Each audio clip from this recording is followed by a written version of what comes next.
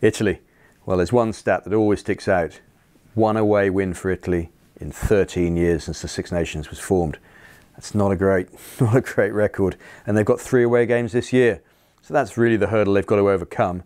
Can they do it away from Rome? Can they somehow find that confidence, find that ability, not just to hold sides, not just to have parity, but go one step further?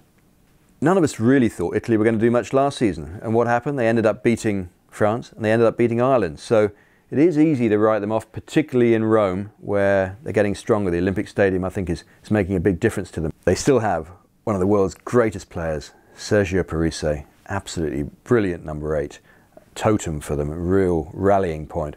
So if he has a good game, Italy go well. It's almost as simple as that.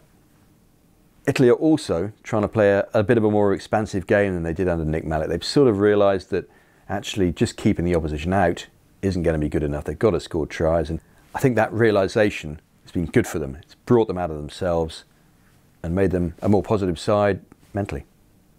A little bit like France, Italy have always struggled in the goal-kicking department since Diego Dominguez retired.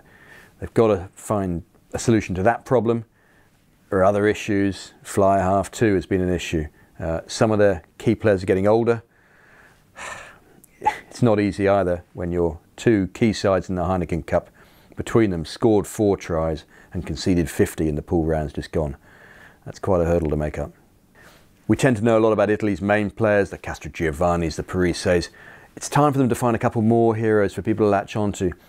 I always like the look of the scrum half, Eduardo Gori.